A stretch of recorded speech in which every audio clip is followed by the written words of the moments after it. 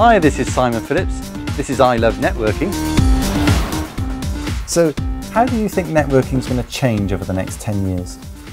We'll probably all have robots as go out and network for us. I actually think it will start to come away from online and go back to face-to-face. Okay. Personally, I hope so anyway. I think the brain rewires itself if there's not the eye-to-eye connection with people.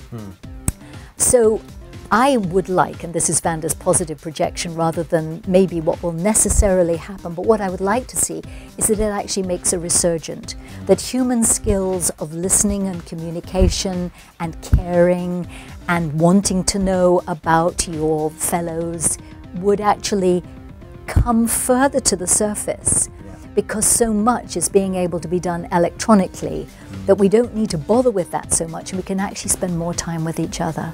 I first got into networking really seriously with some of the offline networking groups like BNI when I first set up my business. And then it was all very much face-to-face, and then online and Facebook and LinkedIn and all of these things have come along.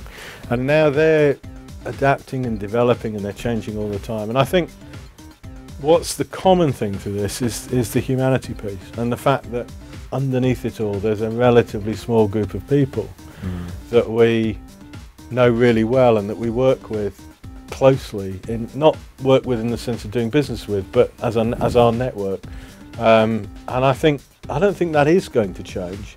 What I think is going to change is the reach that those people can have for you, and that by nurturing a small group you'll be able to reach a much larger big group. I don't know, I think people want more from networking groups. This is my theory. So, you know, just referring business these days is not the only reason people network. I think there's a greater need for support and input into the business. So, you know, some sort of training or something like that. So I think networking groups need to change from referral based to more business support based. I think we've moved, probably in the last year, we've moved away from transaction based, more towards relationship based, which has always been the theory of networking, but I think we're actually starting to see it happen.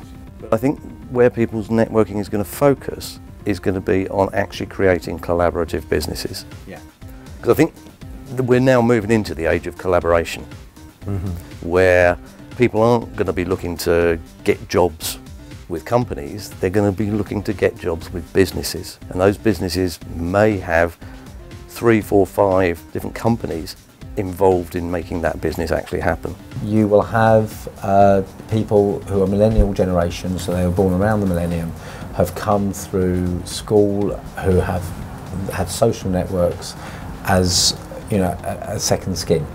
Everyone they went to primary school with, secondary school with, they go to university with, their first job, their second job, their third, their travels, their social life, they potentially stay with them for the rest of their life. And they stay in sight, in mind.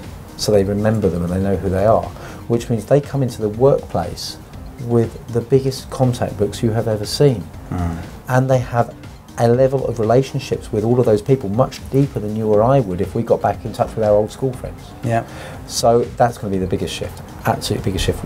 You know, the older people among us, I was going to use a different term there, but the older people among us are going to be competing with people who are infinitely more connected than we can ever expect to be. Definitely. So that's a challenge.